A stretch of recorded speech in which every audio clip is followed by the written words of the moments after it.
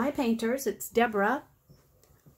We are going to be doing a galaxy sky. I'm going to show you using galaxy colors. We're going to do a deep magenta. This is golden alizarin crimson. You can use whatever, actually it's like a dark purple. You can use whatever colors you'd like to use, but the idea is to have a pretty solid base on your canvas as you get started. I want to just say this is canvas panel. It's been gessoed one time.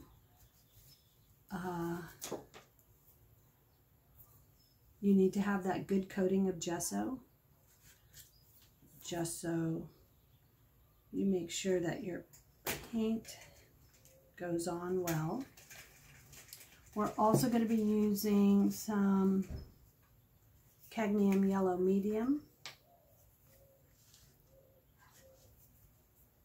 and Mars black, of course. We are using phthalo green, or this is phthalo blue in the green shade. So you're going to need, oh, this is going to be messy. You're going to need phthalo blue, and we'll put our black over here. The tools we're using today are going to be a little different. It'll be fun. Fun, fun, fun. Oh, and one more color. I've got quinacridone violet because I need a magenta. So there we go. So, and these are all a varied mix. Who do we have here? Gambacher, which is not bad, Academy. We also have golden. We have golden, Liquitex, all in the same family, all the same family of colors. This is Golden's Open. It's part of their new line. This is also phthalo blue. Golden's Open. So what they mean by open is they don't dry as fast. They stay open longer so that you can manipulate the paint if you have to. It doesn't dry as quick. So the deal between oil painting and acrylic painting is that we've got a drying factor of like 15 minutes, 24 hours, and the other's like 3 days. So you've got 48 hours with oil paint. And this, gosh, this is from the art store 100 years ago. That's really nice. Okay, so our tools. A sponge of some sort. A toothbrush for the stars. I've got a 3/4 inch flat. Very important for your background. I've got a 12-inch flat and a fine liner just in case I want to do a little. And some towelettes, fresh water, and your rinse cup. Mine's over here. Okay, so let's get started. I'm doing a little bit of water on my brush, taking the excess off. I'm going to load my paint with 2 colors. I am not mixing the 2 colors, but I am going to have 2 colors on my brush. And this is just so that we can start putting in the sky. And it'll give us a variation. And this finishes really nice. And you can see that my panel is picking up color. I do a small crosshatch so I can get all of the, you can use even a larger brush than this if you wanted. There are some jumbo brushes out there, but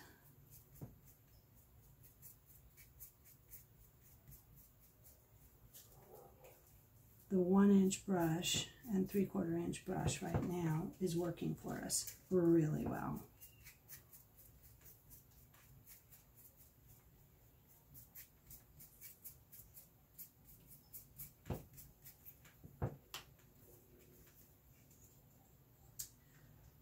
So we're going to apply some more paint color down.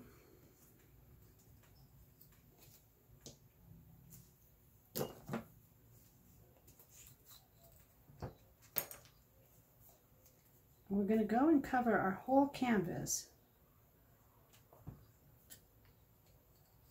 with this background. Add a tad of water.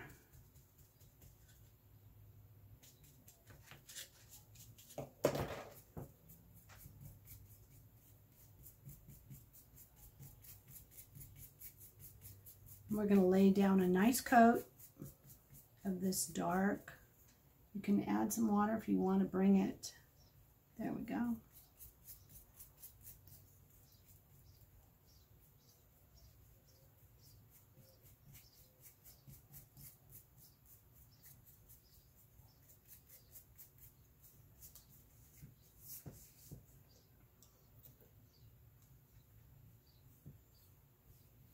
Now this paint goes a long way, so you can keep loading your brush and hitting it with just a touch of water.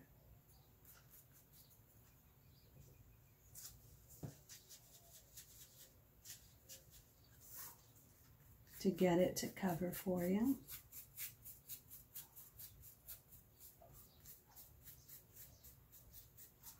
And you'll soon notice that we've got light and dark areas on our canvas, which are going to play really well in the sky. Light and dark.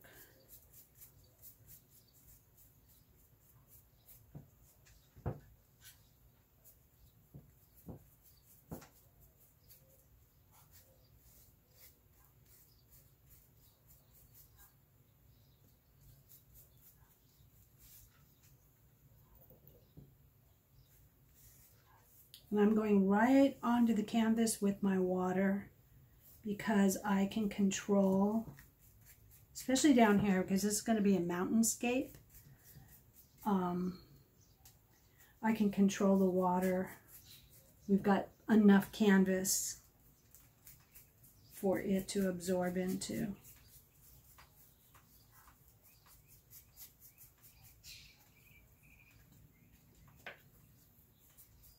Is that a little? No, it's not.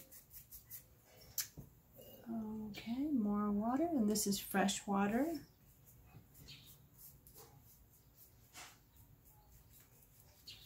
In the blue-green shade, this is phthalo blue-green shade, golden. You can see its colors and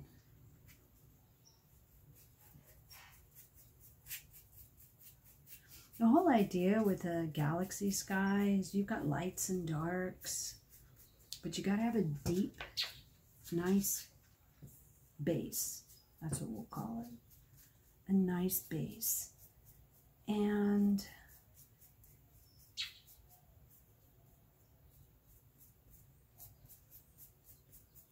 it allows you to kind of go over. Move this around a bit. More water.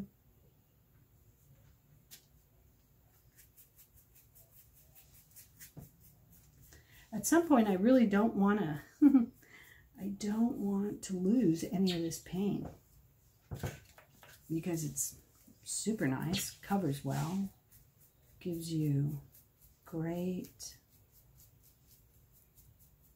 depth of color when you get it down there. I'm cross-hatching again. This cross-hatch will go right into the grooves, covering up any of your white patches you might have left, like I did here.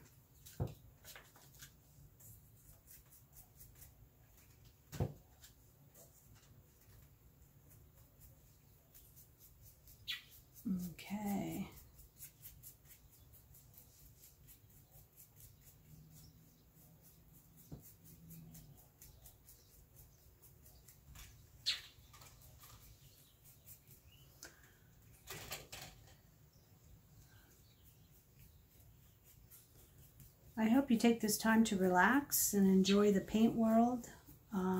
We've all kind of had to find things that were going to keep us busy. I tried to do a few projects here and there, and then I try to post for you so you have an opportunity to learn something while we're staying home. I think that's great, especially those of us that have always wanted to paint and really did not have the opportunity. This is it.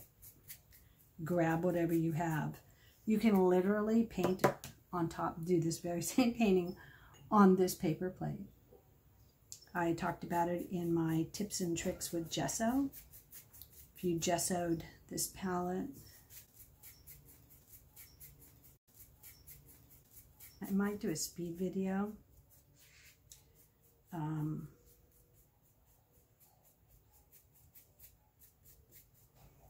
And show you that on a paper plate, because it would be cool right after this one. Let's go do a little bit more of our purple in this area. Again, this is going to be jet black. We don't have to worry about it.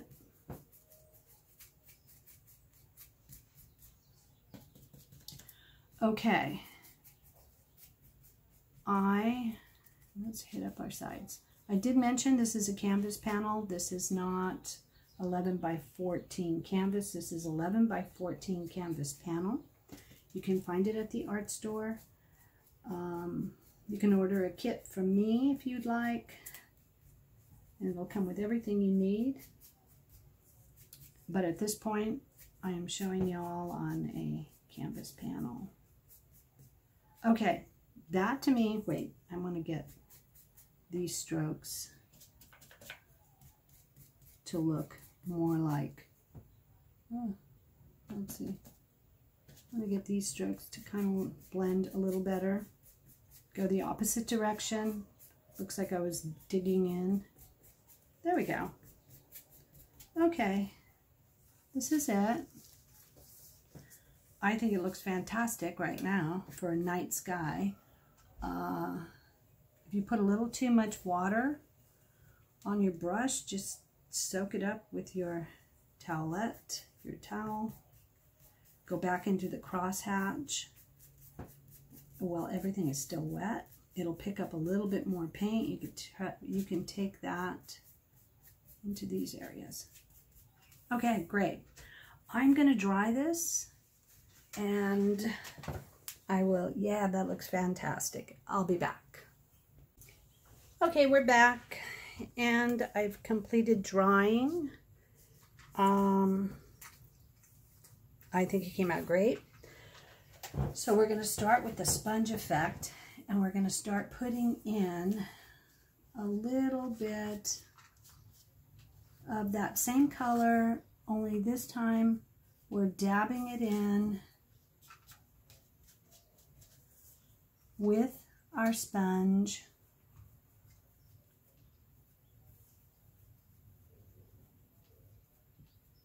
And you don't want your sponge too wet.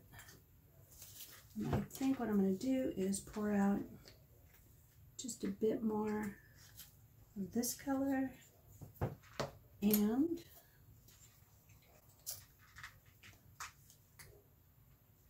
there we go. Come on, phthalo. There we go.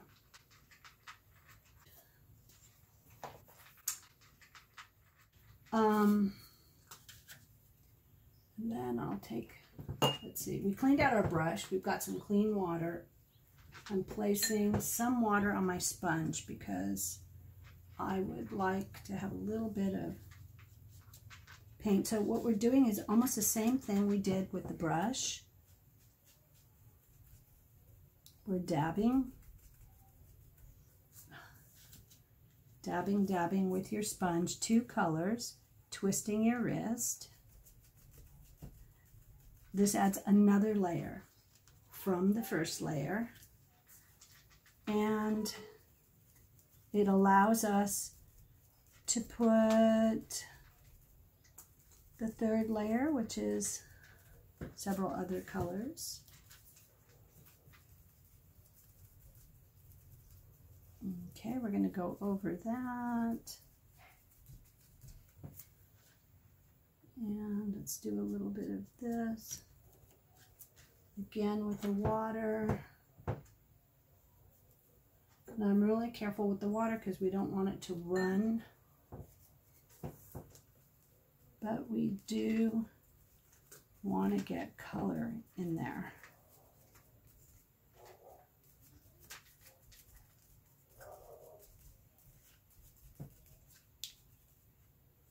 And stroke any of the bristles that might have come off. You could just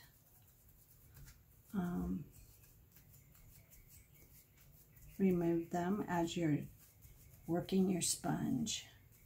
The sponge breaks up little bits.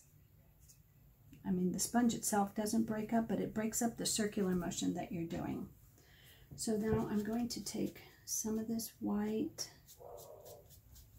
some of this pink, and I'm going to go in twisting.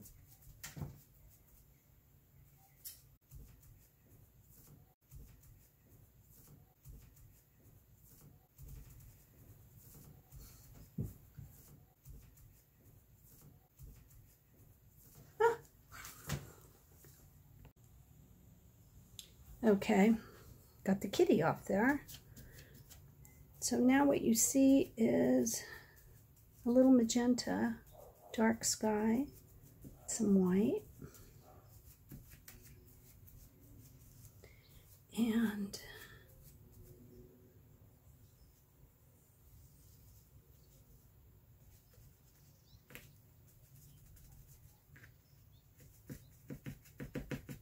now I'm just going to dab this in because you know that stars are in clusters, right? So let's get some water on this. This is the rough side of the sponge. Some of them come with this like little interesting Brillo pad.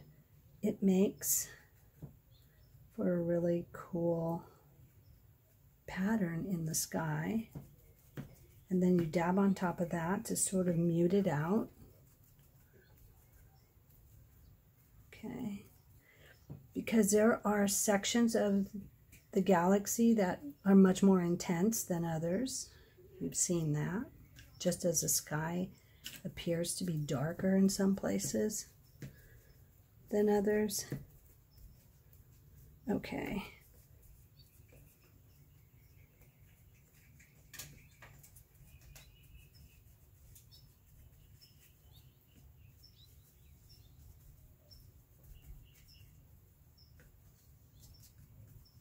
All right, so now that gives us some focus, and also I'm going to take a little bit of this yellow and a little bit of this white.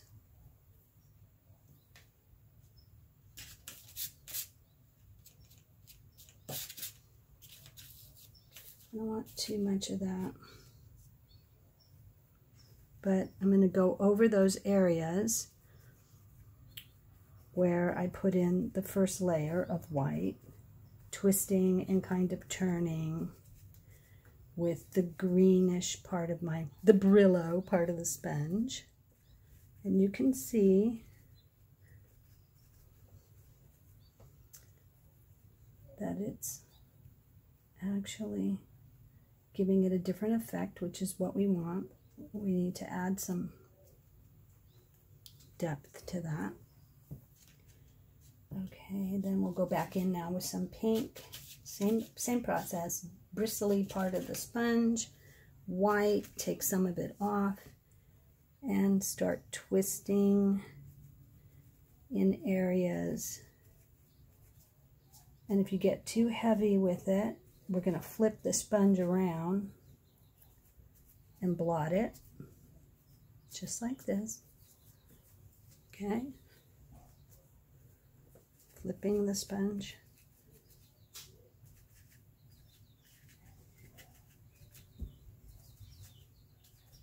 There we go. Okay.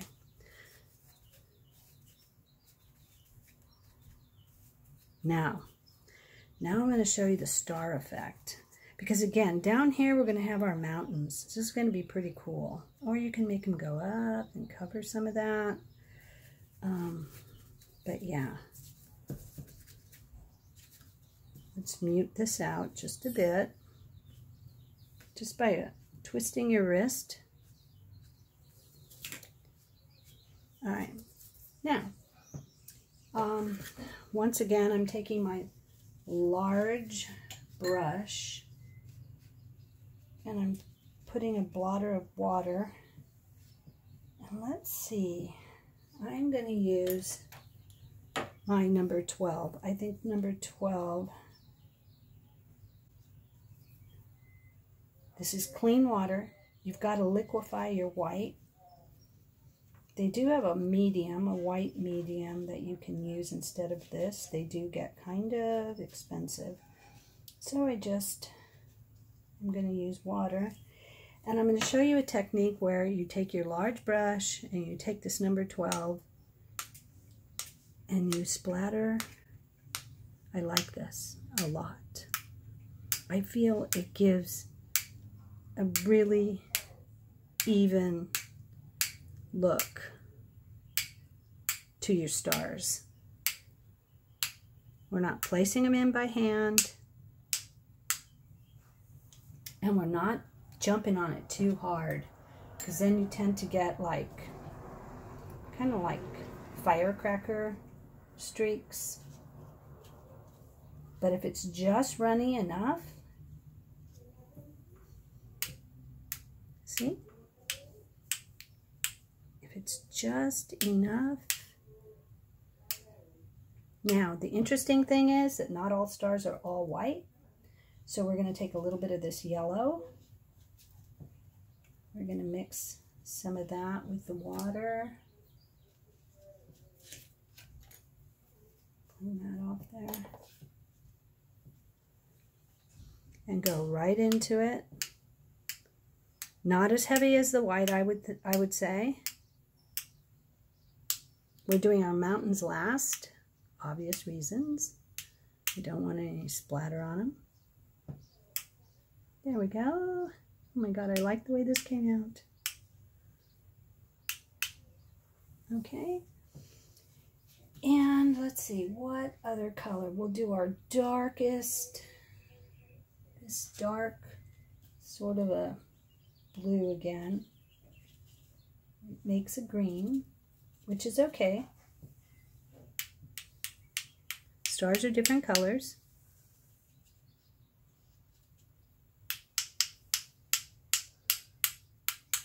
And they make them, this is coming out a little bit smaller. Seems to be all right. We want them in the very far, far back anyway, because they are a different color.